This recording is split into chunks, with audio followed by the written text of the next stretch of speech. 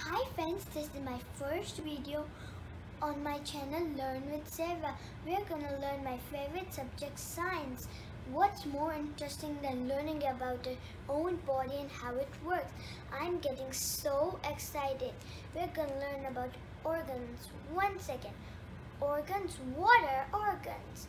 Organs are parts of your body that have special jobs to do, like brain, lungs, heart, kidneys, stomach. Are my skin, muscles, bones organs? You bet they are. Skin, in fact, skin is the largest organ in our body. The liver is the second largest in our body and the largest organ in the digestive system. We will learn about the organs in details in the upcoming videos. Let's start with the organ that's the boss of our body. Yes, you guessed it's right, the brain. How do you remember the way to your house? Why do your eyes blink without you even thinking about them? Where do dreams come from? Brain is in charge of all these things and lot more. Your brain and the central nervous system control everything you do. See, hear, smell, taste and touch. Your brain is a large heavy organ in your head made with tightly packed neurons. Don't get confused with neurons and neutrons. Over 100 billion of them. Your brain interprets what you do, see, hear, smell, taste and touch and sends the messages to the rest of body and tell them what to do. Your spinal cord is a column of nerve cells running down your back that carries messages to and from your brain to the rest of the body. So friends, let's learn about the parts of the brain. They are cerebrum, cerebellum, brainstem, pituitary gland, hypothalamus and thalamus. Cerebrum, cerebellum, brainstem, hypothalamus, thalamus, pituitary gland. So, let's look at the cerebrum first. The cerebellum is the largest part of your brain. It takes about 85% of your brain. The cerebellum controls voluntary movements, speech, muscles, memory, and it's also the thinking part of the brain. It's due to the cerebellum you can run, play, dance, and learn new topics. There are two hemispheres of the cerebellum, the right hemisphere, the left hemisphere. The right hemisphere controls the left part of your body, the left hemisphere controls the right part of your body. The next is the cerebellum. It maintains the balance and controls movement. Without it, you will be falling everywhere. The next is the brainstem. At the base of the brain, the brainstem is connected to the spinal cord. The brainstem is made up of midbrain, pods, medulla oblongata, pons control most of eye and face movements. Medulla oblongata is really important part of the brain. It controls heart and lungs. Next is the pituitary gland, that's also called as master gland because it controls other hormone glands. Next is the thalamus and hypothalamus. Thalamus and hypothalamus control emotions and other functions like sleep, thirst and hunger.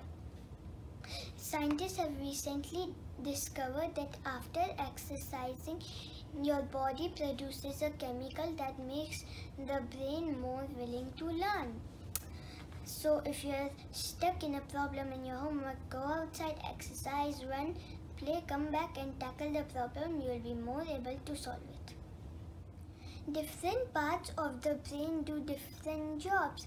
If your brain gets damaged on any part, you will be affected in different ways depending which part got damaged. Let's take a look at this. Personality, movement, touch, making connections, sight, and hearing. Let's take a look at the personality first. Damage in this area may affect your personality.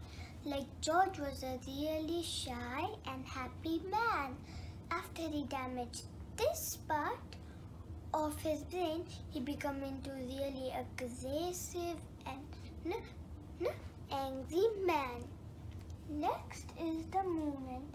Damage in this area makes it hard to control parts of your body like an arm or a leg.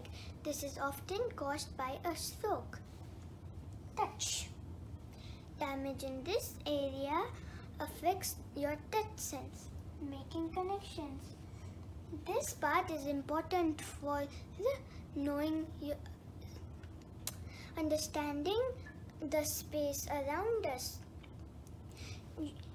You put all your senses together to do this.